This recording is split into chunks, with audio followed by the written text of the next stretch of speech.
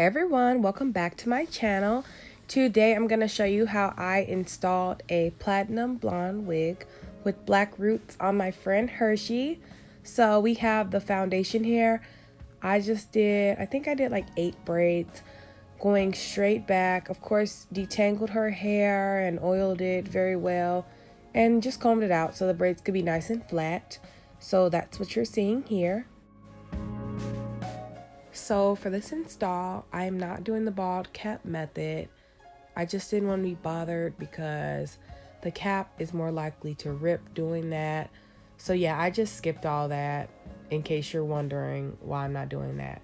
I did use some freeze spray on the cap though. So I'm just putting the wig on top of here just for fit to see how it's looking with the cap, how it is. I just wanted to make sure you couldn't see that that line on the cap where like the edging is, and you couldn't see it, so it worked out fine. Just a little backstory, I've already bleached the knots on this wig, and I also did a wash with a purple shampoo on that wig to get any golden tones out. I am applying the glue. I did glue right around just her edges because keep in mind Hershey has a small forehead, so I just did it like right in front of her edges, and then also a little bit on top of that cap as well for extra security, and I let that dry. I did maybe 2 layers of glue, but I didn't do as much glue this time because I did not know if she would like this install. It's very different for her. I am placing the wig down for her, just kind of pressing it in with my fingers. I do have a comb I'm going to use later on in the video, but my hands are of course clean. I have my alcohol nearby and my hand towel so I can make sure, you know, I keep my hands clean and there's not like a bunch of gunk building up on my hands. So I'm just smoothing it out and pressing it down. This is actually a different look for Hershey because generally she does the longer hair. I've seen her do some blonde, but typically I've seen her do like honey blonde. But this was all around new for her because it was a bob. It is platinum blonde. And I mean, it was just a new look for her. I've never seen her wear a hair color this light. So I didn't know if she would like it off bat because I know it's hard to adjust to a new color like that. So I didn't want to do one of those installs that last for 3 weeks because I was like, I don't know if she's gonna want to wear it for 3 weeks in case she doesn't like it. So what I did was I cut the lace off camera. I did not cut as close to the hair as possible because I wanted to do that on her head since she is not doing baby hairs for this look. So what I'm doing here is I am using that hand towel and I'm making sure none of the hair is stuck down in the glue, and if it is, I am just gently rubbing it to get it out of that glue and then combing it back. And I'm going along with the scissors and trimming the lace off as close to a hairline as possible. When you're not doing baby hairs, you have no leeway to cover up lace. There's nothing to cover up the lace. So you want to make sure that your lace is either super transparent where people cannot see it, or that you have a really good powder that's going to blend it into your skin. And in combination with that, you need to cut the lace as close to the hairline as possible.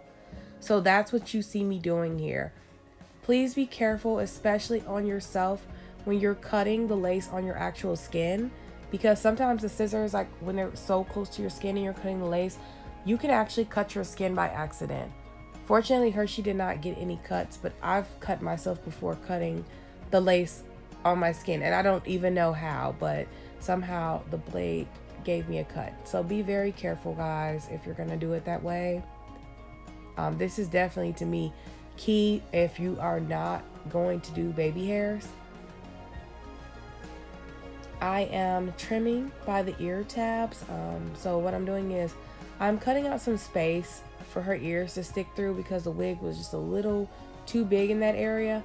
So I just needed to cut around it so that she wouldn't have that lace bunching up behind her ear, and she wouldn't have to like either tuck her ear under the wig or have to bunch the lace up, just for a more comfortable fit. I just trimmed that for her.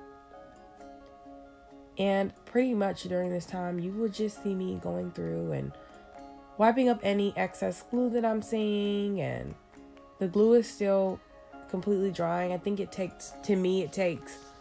think the glue takes about 2 hours to actually set completely, like the Bold Hold or the Ghost Bond. And this time we're actually using Bold Hold. Let me add that in. We are using the Bold Hold glue. Previously we used Ghost Bond, but she purchased the Bold Hold, the most expensive one. I think it was like $27. So I'll definitely get some feedback from her on that to see how is it holding up. Is it lifting for her?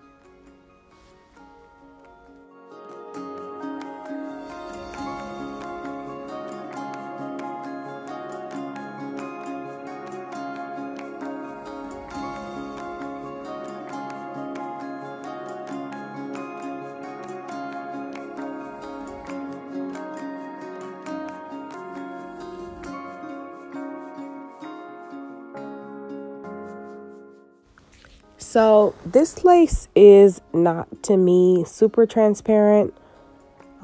It's not the worst lace, but I think a tint or some type of powder would be nice. Hershey did not have her foundation or powder with her this time, so we made do. Of course, she can always add some powder on top if she wanted to after the install, but you guys will see at the end that it turned out really nicely because we cut super close to her hairline, and by the time, you know, we cut super close to the hairline and everything, it looked really good. So if you are a brown skin girl, dark skin, chocolate, I really recommend the brown cap. It helps save so many steps as far as having to buy the lighter color cap and then apply the foundation and even apply foundation or tint to the actual lace, depending on your lace. If you have like a really transparent lace, you can buy that brown cap and you could put that on your head and set that wig right on top, and it turns out perfectly. That brown cap is so nice on Hershey's skin. It blends in so well. So I love that. I told her don't even buy the other cap anymore because we don't have to use up all your foundation.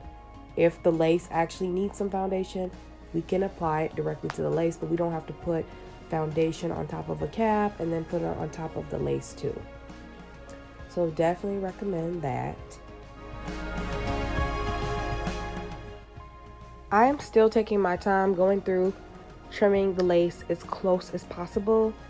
And just to give you an idea of how long that took, it probably took me about 15 minutes to go through and trim the lace as close as possible.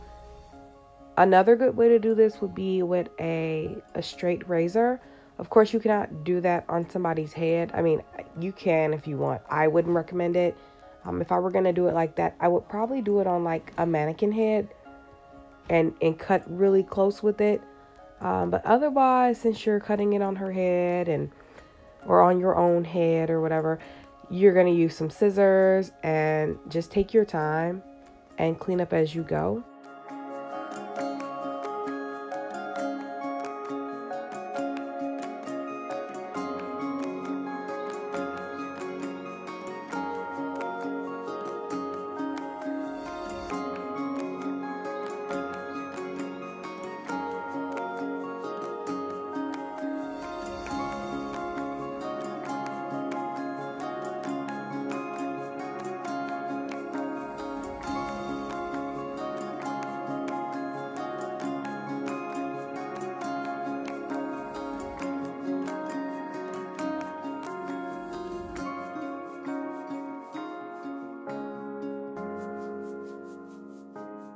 So after I trimmed it up to that point, I went through and took the edge of my comb and I pressed the lace into the glue to secure it even more.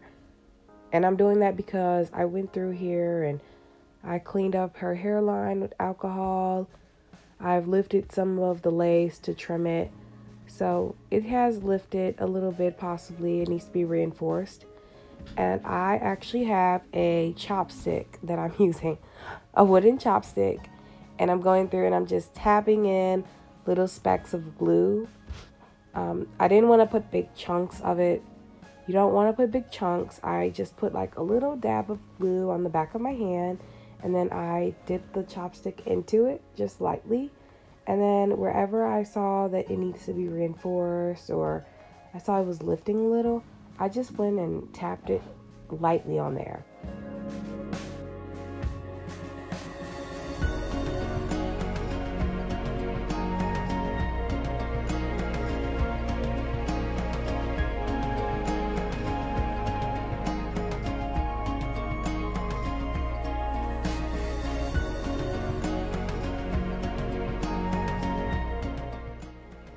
So here is after the glue is dried, that additional glue I put on to reinforce, and you see it dried clear. So I was very happy about that. And the lace is not showing through. It's actually pretty transparent at this point. I am cutting her sideburns now and kind of trimming them down, because I didn't want them to be super long or weird looking. So I just went and thinned them through some and then cut them down to like a reasonable like length. And I just used the edge of my scissors to do that. I pushed whatever hair out the way that wasn't going to be included in the sideburn. Don't be afraid to cut the sideburns down short. They will look more natural that way, in my opinion. So I know some people, they don't want to cut too much, but don't be scared. And I'm putting some extra glue in that area that I parted off for the sideburns. I like to put some extra glue in between there and then separate that hair and leave it like that so it can dry. Because the main areas that are going to start lifting on your lace first is your sideburn area. For me anyways. I can't speak for everybody, but I know for me and for Hershey, our experience has been that our sideburns are the first to always lift. So, I mean, it's okay to apply a little extra glue. You just want to make sure as you're going that you are letting the glue dry as you go. Because if you just keep applying layer after layer and not letting it dry, it's not going to be clear. It's going to be a gummy, grayish, white looking clump. So just make sure you apply it thin and let it get clear. So you'll just see me cutting down her sideburns. And I will also let those extra layers of glue dry.